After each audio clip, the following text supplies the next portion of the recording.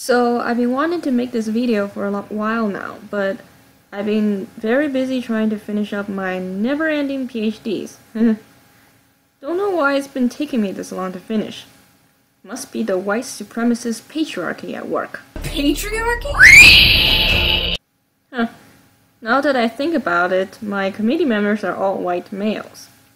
Don't know why I didn't notice that before. The more you think you cannot be affected, the more likely you are to be affected. So anyways, about 3 weeks ago, or actually, I don't know how long it's been now, somebody posted this article on Facebook. The person who posted it was my Facebook friend because we had Taekwondo together when I was in undergrad. She's a doctor now, and she wanted people to reflect on this article. So that's what I'm gonna do here. The title of this article is "The Best Way Male Physicians Can Help Their Female Colleagues." Basically, this cisgendered white male doctor who carries the weight of the original sin of his kind told one of his female doctor colleagues about a patient's quote-unquote harassment incident. Which you'll see later just how wicked the deed was. And he said that it's problematic how his female colleague brushed it off as if she needed a coat in an 80-degree weather. And he goes on describing what happened, and of course he's going to be dedicating the entire half of paragraph unnecessarily grandiose details explaining just why he needed a partner in the whole thing. Then he proceeds to describe the harassment, which is simply the patient stopping their work to ask the female doctor for a cup of water. And if that's not blatantly sexist enough for you, he called her honey. Oh my god, how traumatized she must have been. Turns out, this doctor with a vagina had some balls, and she shuts this patient up by informing him that she preferred to be called formally before complying to his request. So she could obviously handle the situation on her own, but hey, that's not nearly enough. Who needs a strong woman when you have literally white knights in white, eh? Our mangina doctor states that the fact that his colleague quickly handles the situation with ease is both impressive and disheartening. Why is it disheartening? Well, because of how effortless she shuts him down. You know, just like how any man would have handled a similar situation.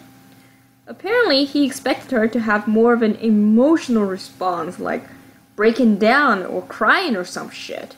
You know, hey, why aren't you acting more like a woman? So this is the irony of feminism.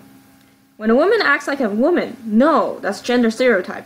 But when a woman acts like a man, no, something must have been wrong because you're not supposed to be used to acting like a man. So there's simply no way out for men and women alike in this ideology, is there? Anyway, so I made a response to my Facebook friend on the matter. Wish I saved it, but basically what I said was, if female patients ever run across a handsome male doctor, they would say something similar, you know, something similarly sexualized about this male doctor too. You know, kind of like, Hey, Max, you are one handsome guy. Whoa. I don't normally like to fly, but I am changing my mind. Listen, we don't have much time, so we want to play, okay? I'm ready. I'm ready to play anytime too, Max, all right? You know the rules? You can come fly. Okay, you don't get them like this that often, all right? to which she responded, "There is a difference. It's more like catcalls down the street for women, whereas for men, they are admired. Women are treated as if they got to that position because of their looks and not their mind. where men in those situations are viewed as having it all easy on the eyes and smart. They are viewed as doctors still. Yes. So then I made an elaborate response. What I basically said was, you might be surprised what kind of sexist situations men experience on a day-to-day basis. You experience these things as a woman because society, including women of course, puts the pressure on men to be the pursuer. So men have to constantly say nice things to women just to be able to touch her, let alone getting to second base. And now women are so used to it that they just take it for granted. And they're even more used to it that now women scorn it whenever they experience this. And I sent her a bunch of videos, including the Nora Vincent becoming a man video to prove my point. She then, of course, unfriended me and blocked me from her channel. Her Facebook. Very mature thing to do, of course. Look, at this point, I call myself an anti-feminist. But I can sympathize with a lot of the stuff the feminists are complaining that women are going through. I know it sounds counterintuitive, but it's really the fact that I can separate my personal feelings and experiences from an ideology, and I can act like a mature adult. I personally don't like being called honey, sweetie, darling, baby either. Not from men, not from women. However, do these women not notice that women call each other these names all the freaking time? If you don't like it, then just calmly tell the person that you don't like it and ask him not to call you that again.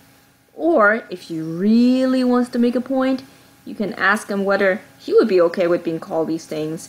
And if he still said yes, then you can politely ask him to not do that to you. See how in this article it says, I've seen male patients discount the medical opinions of female physicians to their faces, ignore their presence, act abrasively and antagonistically towards women 1 minute, then turn into model patients when seen by a man the next.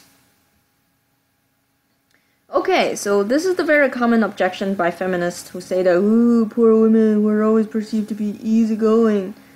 Well, that might be true, but on the flip side, it means that women are perceived to be nice. Isn't that supposed to be a good thing? Honestly, I hear so much from feminists that men should do this, men should do that. Men should change their behavior, stop being so sexist. Men should tread more carefully on women's feelings. These feminists, they don't deny that men and women are inherently different on the average. They would never ever say the specific statement, but they have implied it a lot. Basically, every single time they bring up anything that can be under the umbrella term of toxic masculinity, that's implying that men are different from women. They don't realize that men just think differently than women do. Men tend to be problem solvers.